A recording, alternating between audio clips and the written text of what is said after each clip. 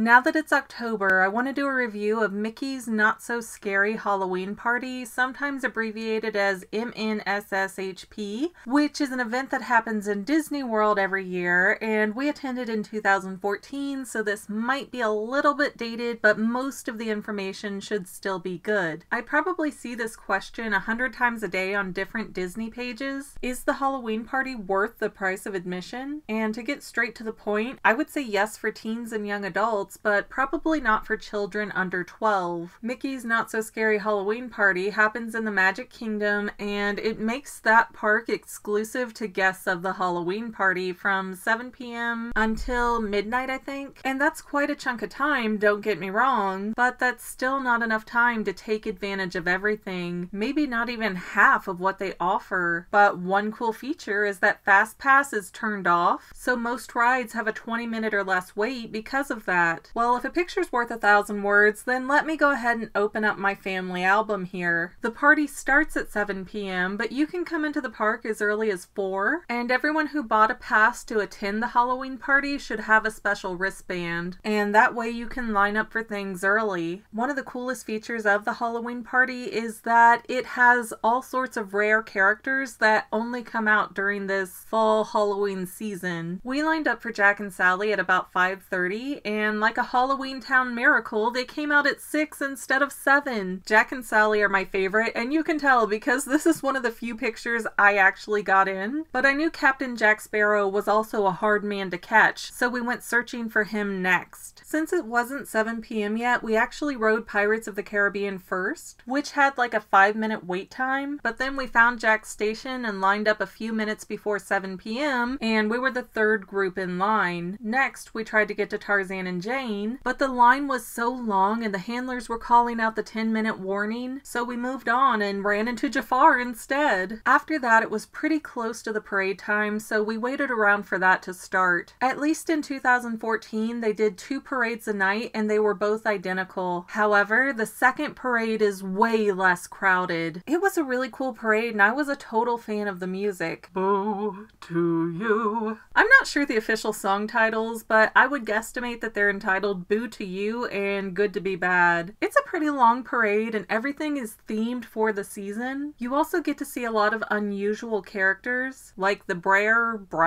Bunch from Song of the South, the Sheriff of Nottingham, the bowler hat guy from Meet the Robinsons. Did he have an official name? I don't know. And the Country Bears out and about on foot. I will note that Wreck-It Ralph was my favorite float just because he was one of the most modern and recognizable characters for smaller kids. After the parade ended, we started to focus on gathering candy and hitting the characters we missed earlier. We found Lotso from Toy Story 3 and a Monsters Inc. themed dance party. Then finally, after 3 attempts of seeing Pooh and the gang in costume, we finally got a space after the fireworks show. And the fireworks were pretty cool, but I just didn't really have the technology in 2014 to record on the go. And even though I am a professional photographer, I cannot photograph fireworks. Fireworks, my one weakness. Anyways, Eeyore and Piglet are usually found exclusively in the Crystal Palace as part of their character meals. But for Mickey's Not So Scary Halloween Party, they joined Pooh and Tigger in costume, and it's so